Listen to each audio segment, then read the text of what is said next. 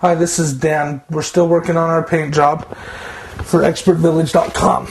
We're going to talk about moving a drop cloth after we've painted over the top of it. This one side now potentially has paint on it, so we want to make sure this side does not end up on the carpet wherever we move it. In order to do that, I just kind of fold it up.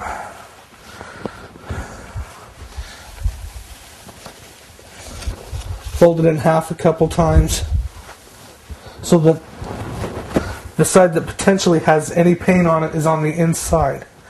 So when I go to lay this back down, we'll have no question about what side could have potentially wet paint on it.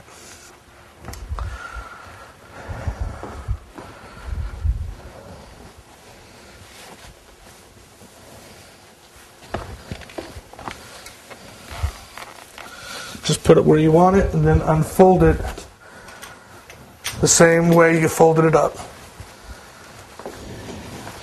If you're working with an area that's smaller, just fold your drop cloth over the top of itself, and that will make sure that there's no question on where that excess paint's gone.